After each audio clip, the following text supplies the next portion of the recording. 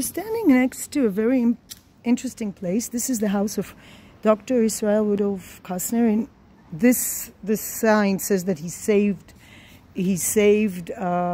people during the Holocaust.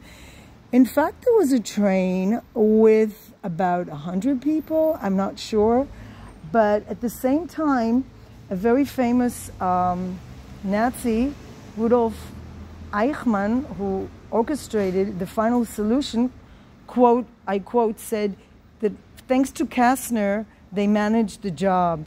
Thanks to Kastner's telling the Hungarian Jews whom he was leading that nothing bad will happen to them, it was easy for the Nazis to organize them and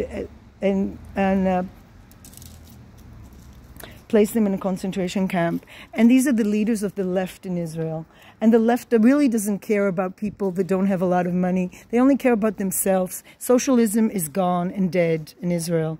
And it's become a party of privileged people that are fake. Because how can the granddaughter of a person like that, who was so controversial and actually didn't save Jews, but he saved the wealthy Jews? And this is what socialism has become.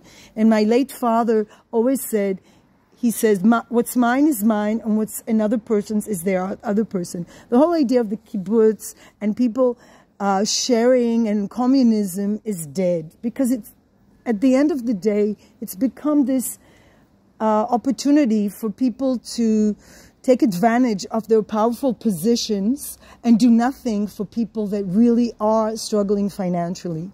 So therefore, I decided that this elections, I'm definitely going to vote for Benjamin Netanyahu because I want security and I don't want the fake stories of the left whose history reveals them to not care about anybody but themselves and the wealthy.